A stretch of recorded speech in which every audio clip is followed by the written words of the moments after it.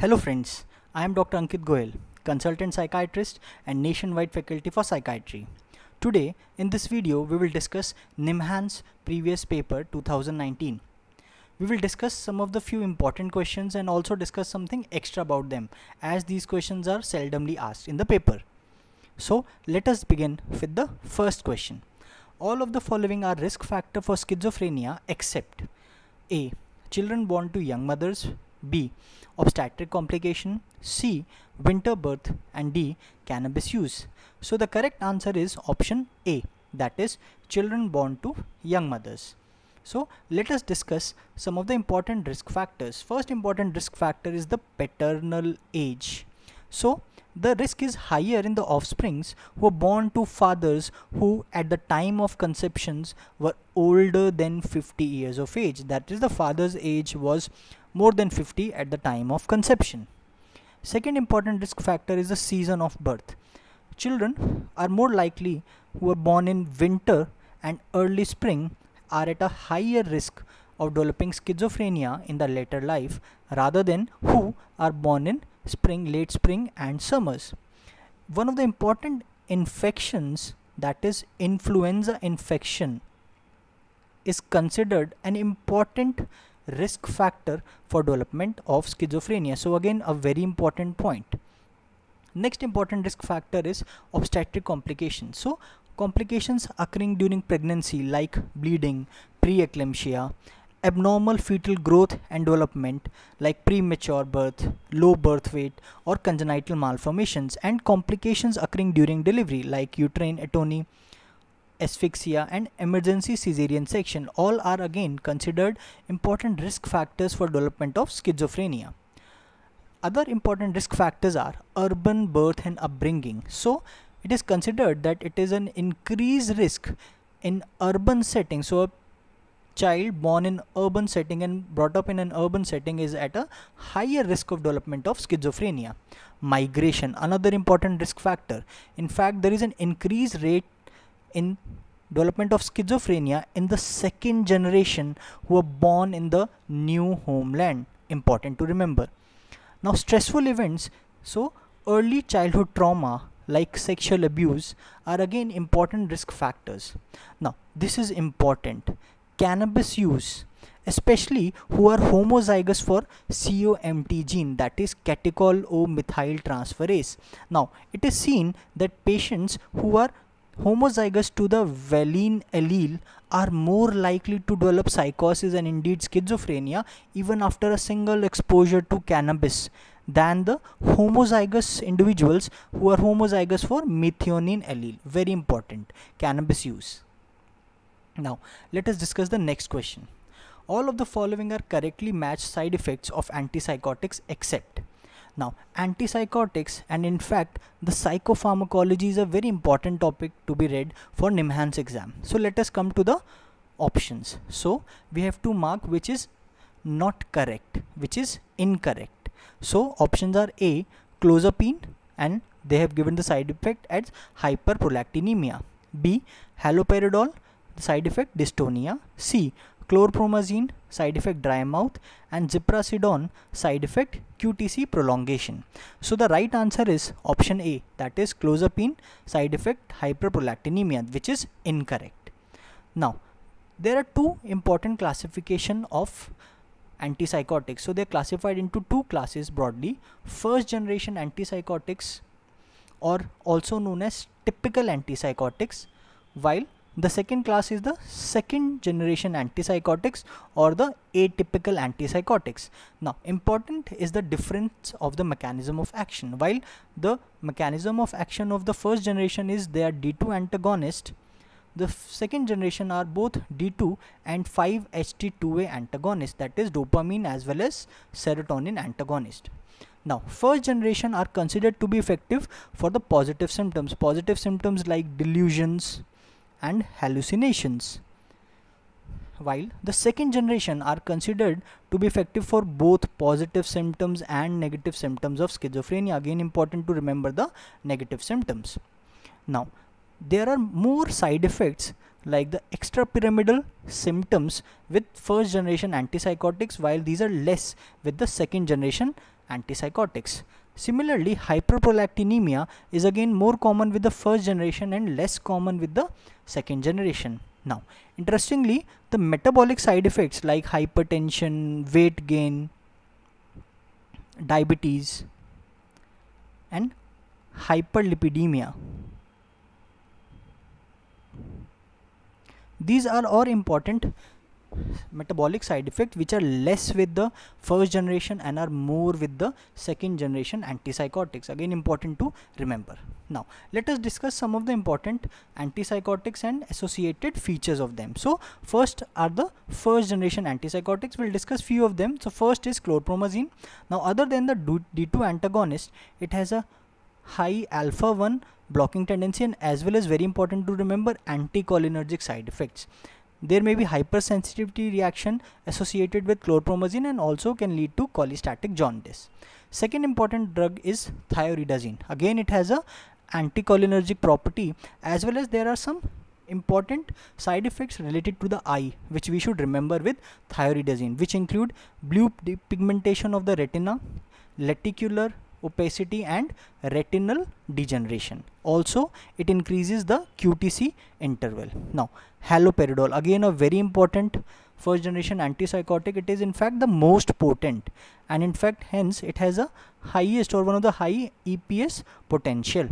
Other than antipsychotic used in the psychotic illness, it is also sometimes useful in delirium, especially for agitation, in Tourette syndrome and in Huntington's chorea. These are some of the other uses of haloperidol. Now next are the second generation antipsychotic. Again, we'll discuss some of the few antipsychotics. First is risperidone. Now we know that the extrapyramidal side effects are less common with second generation, but out of the second generation, risperidone has an increased risk of EPS, also elevation of prolactin. Olanzapine again has metabolic side effect, in fact one of the highest of metabolic side effect. Ziprasidone is associated with prolonged QTC interval, while clozapine, now this is a very interesting molecule. Now it has common side effects like cyalloria. In fact, this is one of the most common side effects of clozapine. It has weight gaining tendency. In fact, out of all the second generation, it has the maximum weight gaining tendency or maximum metabolic side effect. Again, a very important side effect include constipation. Now clozapine is used only for, so clozapine is the drug which is reserved for treatment resistant schizophrenia.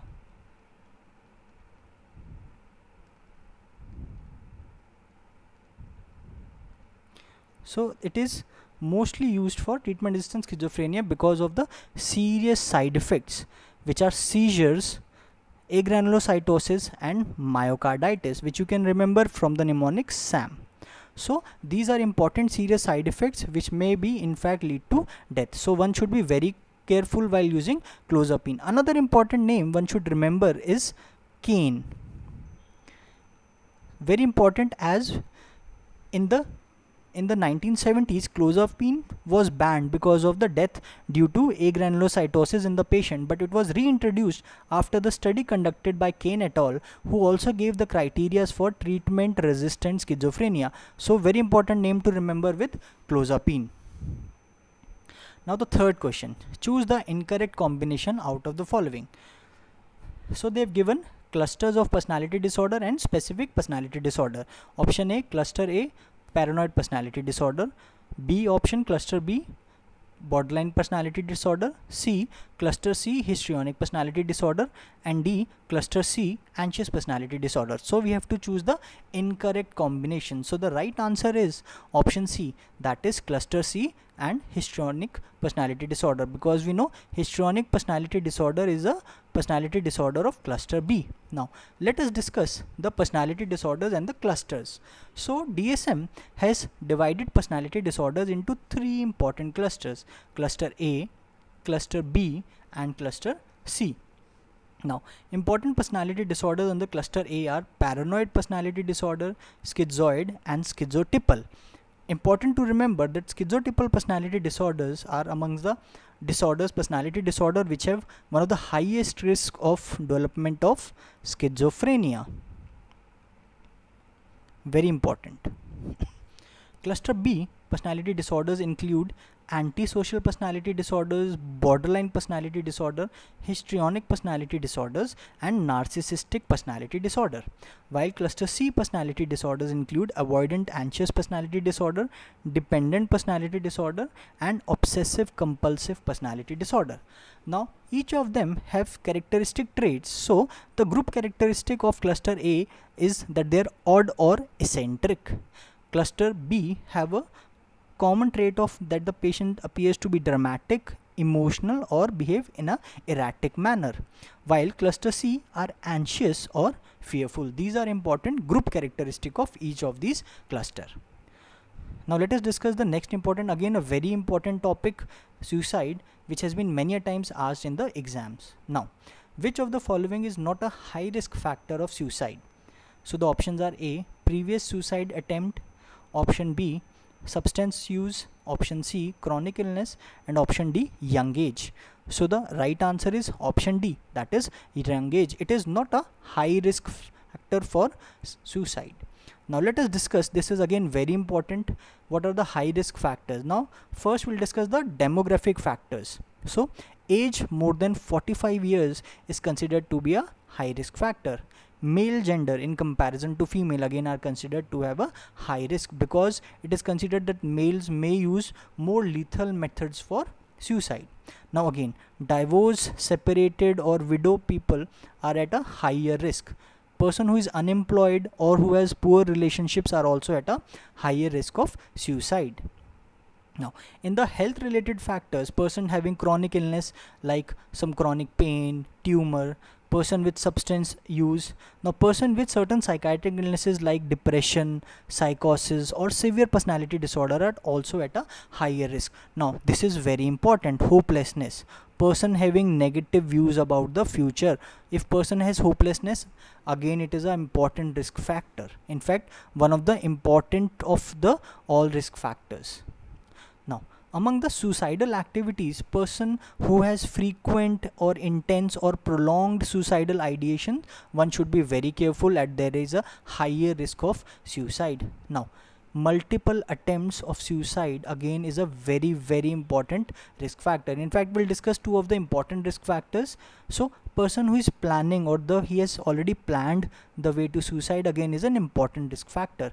Someone using lethal methods like for example gunshot is again at a higher risk factor. A suicidal note present is again an important risk factor. Now if asked which is the most important risk factor, so out of all these, one of the most important risk factor is a previous suicide attempt, and one of the second most important risk factors is presence of hopelessness. Very two important risk factors. Also, just to tell that the current rate of suicide in India, so the current rate of suicide in India according to the latest data of the National Crime Research Bureau NCRB is 10.6 per lakh population. So this is the important rate, suicide rate. Also the most common method, again these questions may be asked, so most common method of suicide is again in India most common is hanging followed by poisoning. So again two important points to remember, very important points.